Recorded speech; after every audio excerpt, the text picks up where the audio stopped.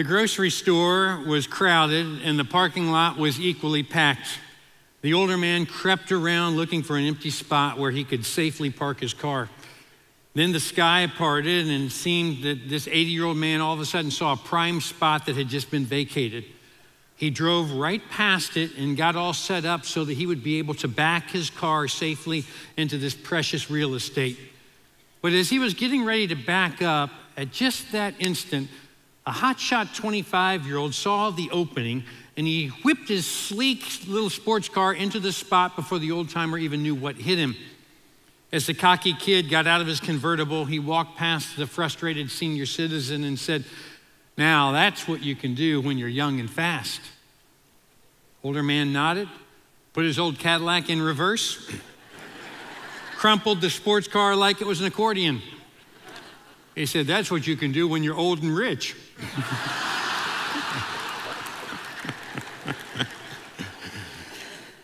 For the next 2 weeks, we're going to take a look at the blessings and the challenges of the different generations, the older generation and the younger generation. And I don't intend to further clarify what the breakdown is of those categories. So you can make your own classifications and your own applications. But the Bible has a lot to say to both young and old. And it even talks about the benefits that come from interaction between the two groups. So in this brief series, we want to be aware of some blind spots we may have that sometimes accompany the season of life that we find ourselves in. And Southeast is a very unique church for a variety of reasons. But one reason is that we are one of the few extremely large churches who are multi-generational. And by that, I mean that there are some extremely large churches that are predominantly older people. And there are some extremely large churches that are predominantly just young people. But we are very blessed in that we are very balanced in our membership. And we have a lot of all ages. I asked some questions of several hundred of our senior citizens and also several hundred of our students in our church. And in these 2 weeks, I want to try and summarize some of the themes that I came across. Now, in a balanced, multi-generational church, it allows for disciple making to take place as the older teach the younger. But it also allows for the energy and the vitality that youth bring with them to permeate the programming and the spirit of the church. It's never healthy when it is an us versus them mentality. And we can all learn from each other. And today we want to learn from the older generation and see just what it is that we can glean from their years of experience. But rather than warnings, I like the approach of challenging. And I like the idea of the older one setting the example. That's what Paul talks about in Titus chapter 2, verses 6 and 7. He says, "Similarly, encourage the young men to be self-controlled. In everything, set them an example by doing what is good." So we don't want to simply warn the youth to avoid bad things. We want to challenge them to greater things. And the older generation of our church can have a lot of great things to say to the younger generation. And these can bring out the best in the best years. And when God takes center stage in these things, Christian examples and the suggestions of veterans can serve as a springboard to send this church and God's kingdom all around the world to new heights. Solomon says in Proverbs chapter 16, verse 31, "Gray hair is a crown of splendor. It is attained in the way of righteousness." That verse means more and more to me each year, I've noticed. And the Bible is filled with examples of older adults who have exemplified faith and have set an example for us. And fortunately for us as a church, we have many who have modeled the person of Jesus Christ. And they can say with the Apostle Paul in 1 Corinthians chapter 11, "Imitate me as I imitate Christ." Well, from the survey that I gave, I've tried to summarize some principles that the older generation believes would be helpful to pass along to the younger generation. And the first one is this. The first theme is value people over technology. Now, the world that we live in is quite different than when the Bible was written. Back then, it was an agrarian world. The temptations were different. But still, there were obstacles that kept people from having relationships and friendships with others. And we have to acknowledge that technology is a part of all of our lives. You might say, well, I don't know the first thing about technology. Well, if you've got a phone in your house somewhere, whether it's a landline, whatever it is, you have some technology. Same with the TV. So yes, it's moving quickly, and we live in a world where our lives are dominated by technology. But notice, it's not just kids. It's a part of our culture. And so as a result of that, we need to learn how it is that we can function with it.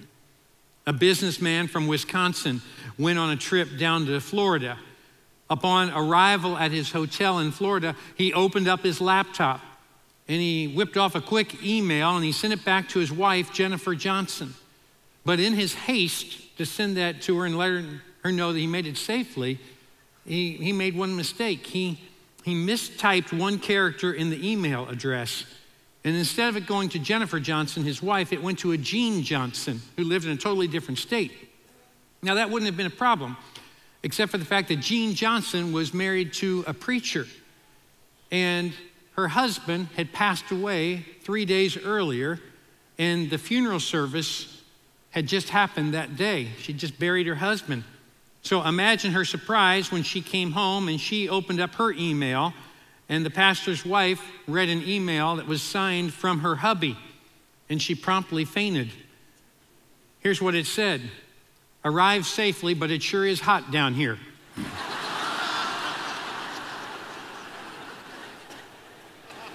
P.S. Looking forward to your arrival on Friday.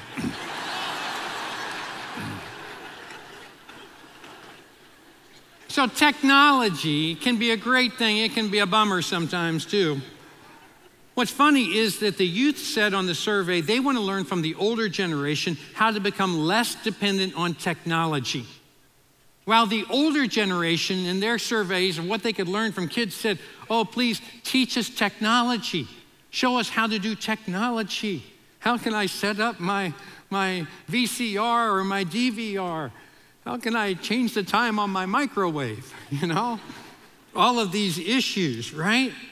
But time and time again, the older folks wanted to convey to the younger folks the importance of putting the cell phone down every once in a while and not pursuing material things to satisfy, but having genuine conversations with people. Several wrote on their survey, set your phone aside, give us your undivided attention, look us in the eyes. I was listening on Friday to Focus on the Family, to their radio broadcast, and their guest was Gary Chapman and a friend of mine, Arlene Pelican, and they have authored a brand new parenting book called Growing Up Social. And Arlene shared the story of how there was a young man who was 18. He graduated from high school. His family threw a big party for him. He was there with the guests for the first 10 minutes of the party. And then he went up to his bedroom and closed the door and began playing video games. And no amount of coaxing would be able to get him to come out for the rest of the party. This is a strange world. Something is wrong. We are raising a generation who will not be able to survive a face-to-face interview for a job because they have never learned how to communicate verbally with one another and to socialize with others. In Matthew chapter 6, you're well aware of the fact that Jesus says not to store up treasures on earth, but to store up treasures in heaven. It's talking about different material things and things that we accumulate on this earth that we can't take with us to heaven. And I think technology falls into that category. You see, you can't take that to heaven. Not your iPhone, not your laptop, not your iPad. What makes it to heaven with us? People. It's the only thing you can take. Is someone that you introduce to Jesus Christ and they make Christ the Lord and Savior of their life. People, that's the only thing. One of our senior citizens who I have a great deal of respect for wrote what was on her heart to the younger generation. She said, be patient with us. We walk slower. Walk with us. Help us with our electronics. Encourage us to do Facebook and emails. Call us sometimes. Text us often. Send us photos. Visit us. And then she has in all capital letters, answer your phone when we call. Hear voices, see faces, hug. You know, technology is just like money. It's amoral. It's neither good nor bad. It simply depends on whose hands it's in. And young people, if it is used in moderation with boundaries, it can be a valuable asset to your life and to your communication. But understand that you are the one who determines whether it becomes all-consuming or whether it is a useful tool to connect people to Jesus and one another. Hebrews 13:5 says, keep your lives free from the love of money and be content with what you have, because God has said, never will I leave you, never will I forsake you. In other words, his presence is more important than your possessions. One of the oldest books provides greater wisdom than the newest technology. Well, here's a second piece of advice for those who are younger, and that is develop a heart of service over entitlement. In other words, don't have your hand out expecting. One of the things that the older people said was, I think a lot of times the young people just expect things to be handed to them, and they're not grateful for it, and they don't have the work ethic that matches it. By the way, this message that you're hearing is what our teenagers are listening to today over in the block. They're hearing the exact same message that you are. And there's a recurring theme among our older folks, and that is be grateful for what you receive. And I sit up and take notice of that because we have a number of older folks in our church who are grateful and who are super servants and who knock themselves out serving people regardless of whether they get any attention for it or not. We hear all the time that the teens in the 20s love service projects. They love getting their hands dirty through serving. And you need to know you are needed, young people. We desperately need you serving. We want you to develop that heart and that passion for others. Our new Southwest campus is having its official grand opening next weekend. And we need people who have already been approved to help volunteer with children. We need those people serving in the children's ministry there for the first couple of months because we have no idea how many people God might bring. We don't know if God's gonna bring 500 people next week. We don't know if he'll bring 800. We don't know if he'll bring 1,000. We've got to be prepared. And at each of our campuses, we have so many senior adults who volunteer and they derive incredible fulfillment from serving others. And we've got a lot of young people who do as well. We have a Christian woman in our church, her name's Nancy Stanberry.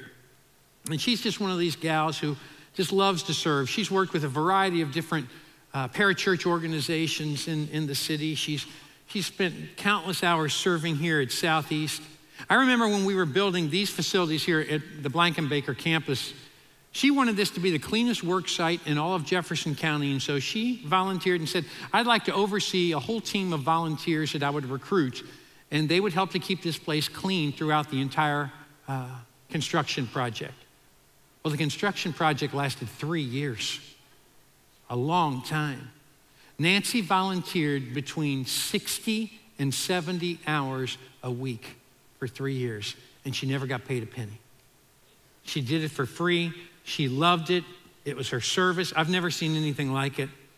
I remember coming in one time, bringing a friend who I picked up at the airport, brought him here at 1 o'clock. It was the only time he could see the construction and how it was going. I showed him around. All of a sudden, I heard some noise up by the chapel, and there was Nancy at 1 in the morning on top of the scaffolding, and she was putting plastic over the stained glass windows. I said, Nancy, what are you doing? It's after 1 in the morning. She said, the painters are coming at 6 in the morning, and I'm just afraid that they might splatter some paint and then get on this beautiful stained glass. That was Nancy. That is Nancy. After we moved into these facilities, we had Nancy come to one of our all-staff meetings with our entire staff there, and I brought her up front and told the story about her, and everybody gave her a standing ovation, and I gave her a gift certificate. We're a very generous church. Hope she likes Captain D's. But I said, you want to share a few words? And to my surprise, she said, yes, I would. And this was her entire speech. She stood in front of all the staff. She paused for a minute, and then she said, "It's not about me, it's about him." And then she sat down. And her index finger pointed heavenward may well have been sign language for servanthood. Jesus said in Mark chapter 10, verse 45, "For even the Son of Man did not come to be served, but to serve, and to give his life as a ransom for many." See, another thing that we learn from the older generation is to learn to practice delayed gratification. We are living in a world that is impulsive, and we want what we want, and we want it now. Jesus says in Matthew 6 in the Sermon on the Mount, in verse 31, he says, "Do not worry, saying, 'What shall we eat?' or 'What shall we drink?' or 'What shall we wear?' For the pagans run after all these things, and your heavenly Father knows that you need them." Notice it doesn't say that the pagans walk after these things. It says the pagans run after these things. We get wrapped up in where we're going to eat, what we're going to drink, and the clothes that we're going to buy. And we're in such a hurry to have. And we have such a passion to possess. And we are in pursuit of all the things that God says, "Hey, just trust me on this." But we can't wait. We want the quick fix rather than the healthy process that leads to genuine healing and life change. We live in such a hurried life, in a hurried world. Our culture isn't described as a people of patience. I mean, think about it. We are the only nation on earth that has a mountain named Rushmore. That describes us. That's who we are. We're in a hurry. That sums up our culture. We're always on the move. And if patience is a virtue, then that means that hurry is not. And we have to remember what the psalmist, Psalm 46:10 says, "Be still and know that I am God." Did you know that our students realize their need for godly wisdom and older examples? Because of the top 3 things that they told me they wanted to learn from senior adults, one of those top 3 is financial responsibility. And it makes me wonder if they have heard snippets of stories from their grandparents and how they did without and how they practiced delayed gratification. And at the same time, they've overheard plenty of discussions and arguments among their parents who are dealing with debt and the suffocating effect of buying wants rather than needs. That's why back in 2011, we challenged our church members to get out of debt in the next 7 years. That was in August of 2011, and we said by 8/18, by August of 2018, could you be out of debt? Could you strive to be out of debt with everything? Could you say, "I'm going to be out of debt for everything but my house"? Could you make some strides in this area? And you can join us on the journey. Many of us, between 30 and 40% of our church are on that journey right now. You see, debt creates conflict. Debt stifles generosity. Debt or financial issues are the #1 cause of divorce. Maybe that's why we had over 160 couples on all of our campuses 2 weeks ago standing up here who had been married for over 5 decades.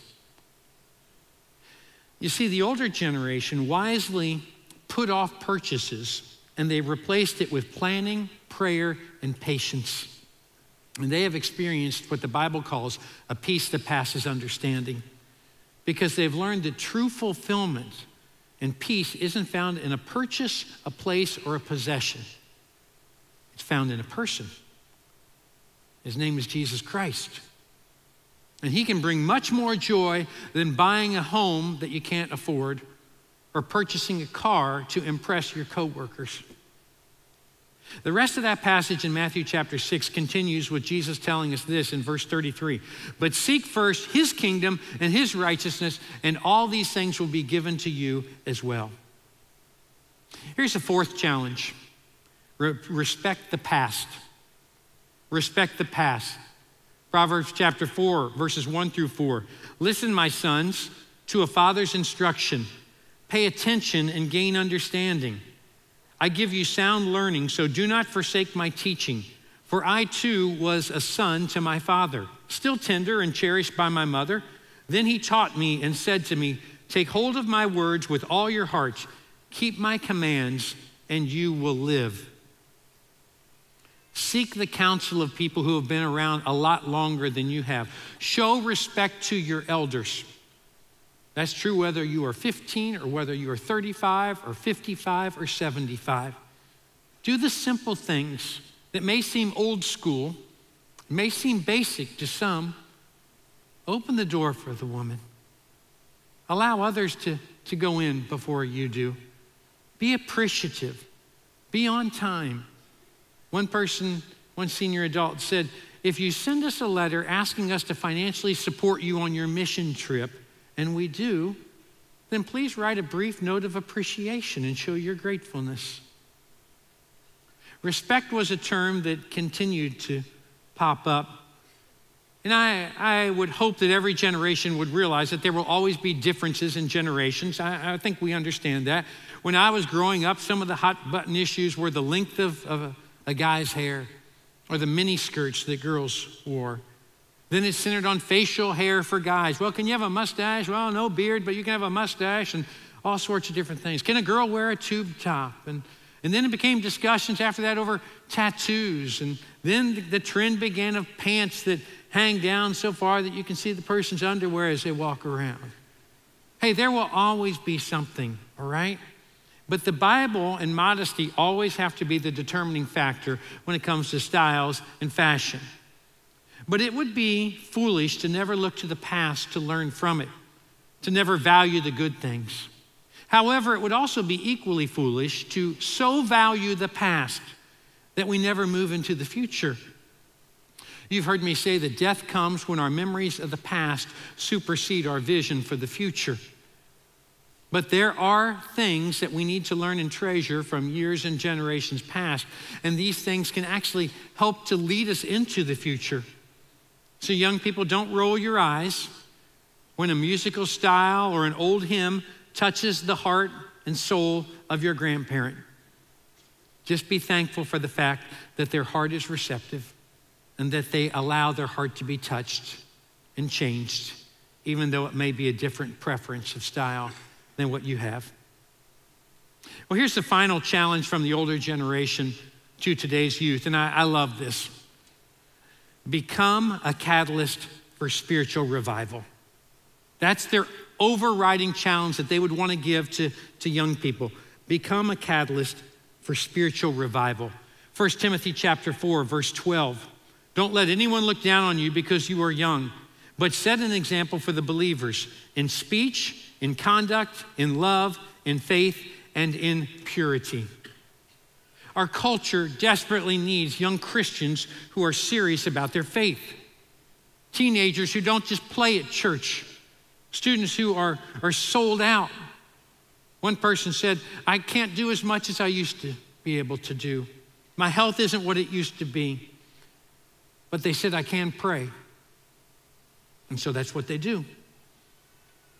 One of the biggest things that our older generation can do is they can pray for our younger folks, that those kids will be dependent, that those young adults will trust in their walk with God, not their walk with their career, not their walk with stuff and worldly pleasure and technology and money and all those things, but their walk with God will be preeminent.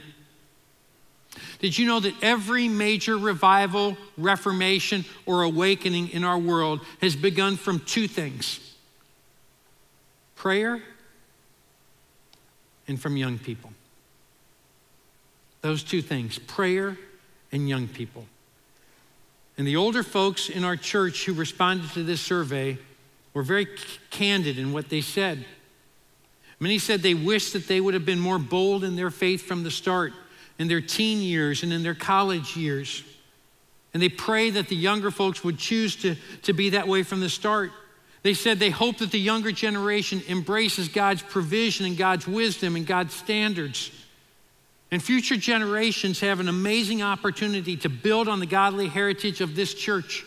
And many of you young people, you are so blessed. You have a family tree of a parent, of grandparents who walk with Christ. And to think that you can build off of that legacy. I mean, you are so blessed. If you are under the age of 30, we are looking to you. Because if you are totally sold out and you are wholly committed, you can make a difference for Christ. And we are living in very uncertain times. I mean, just think about it. 3 months ago, we had never heard the term ISIS. We'd never heard Ebola. And yet now, our news stories and our water cooler conversations are dominated by those two topics. And whether you realize it or not, both or either can have implications and ramifications for the missionaries that we support as a church, the missionaries that you support individually around the world, people that we love all around this country. Those things can have implications even for some of us in this room. We are a very cocky culture. And Americans say, come on, ISIS, come on, that's 4,000 miles away. ISIS states as their number one objective is to eradicate Christianity. You don't think that has repercussions for you and me? You better watch. Ebola, you say, come on. That's not going to affect us. That's over in West Africa. Well, then it came to Dallas. And then someone with Ebola went to Cleveland on an airplane. And then there were some others that we're not sure if they're affected or not, but they're on a cruise ship now. Any of you know anyone who's been to Dallas, been on airplanes, or been on a cruise in the last couple of months, and all of a sudden, it starts to get really close to home. You see how quickly things can change. And I'm telling you, the next 10 years, casual Christianity is not going to cut it. And so we say to our students, we need you. We don't need you to be a Christian because of the opportunities that this church has for students, all the great programming and great trips and all those things. Those are super, and I hope you do all those things. But that's not why we need you here. We need you here because you need to be in training. The older need to mentor the younger. Your faith needs to be deepened so you can make a difference, because it's going to be tough to be a Christian a decade from now. And God has put his hand on so many of you, teens and college students and young adults, and we are pulling for you and we are praying for you. And we are counting on you to start a revival that changes the world. And we will be your prayer partners. And we will come alongside of you, and we will disciple you, and we will mentor you, and we will support you. We just ask that you have a teachable spirit and that you're willing to learn from the years.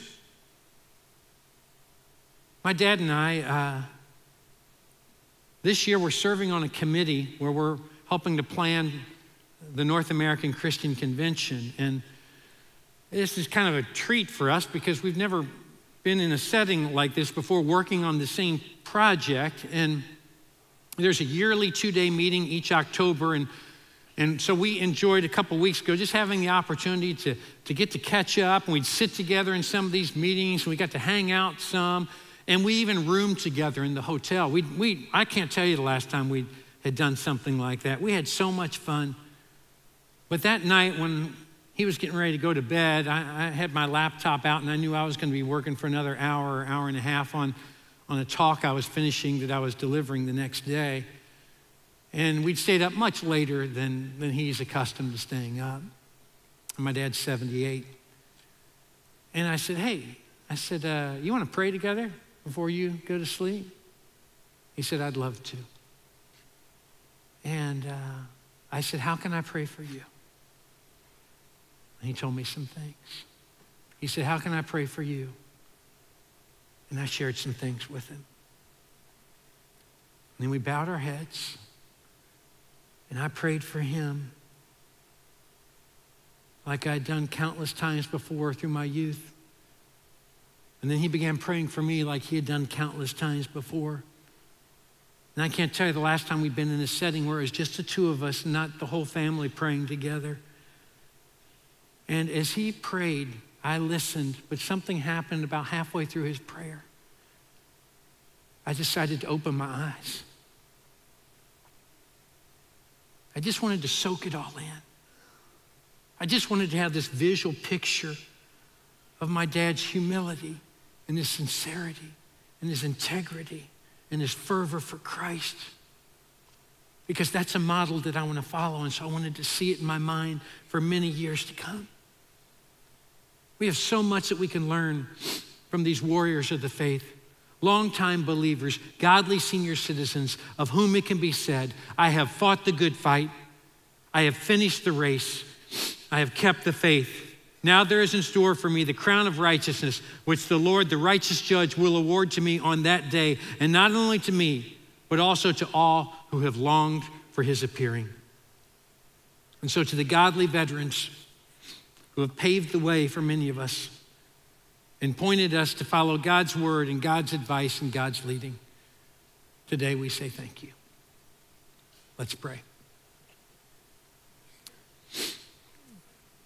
Our Father, we come to you and we say, may all who come behind us find us faithful. Will you give us wisdom and discernment as we strive to pass the baton of faith on to another generation?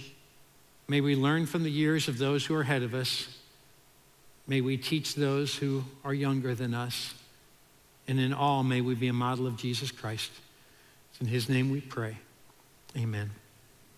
If you've never turned your life over to Jesus Christ, we want to extend that opportunity to you, where you say, I swallow my pride, I repent of my sins, I confess that Jesus is God's living son, and that I want to live for him. You're obedient by being baptized into him, which symbolizes his death and his burial and his resurrection. It's a drama for others to see. And then you say, I want to live for Christ the rest of my life. There are others of you who have already made that commitment, and you might say, well, today's a day for me to become a part of this church family. And whatever your decision is, I would just challenge you, don't put it off. Go for it today. Meet me down front as we stand together and worship.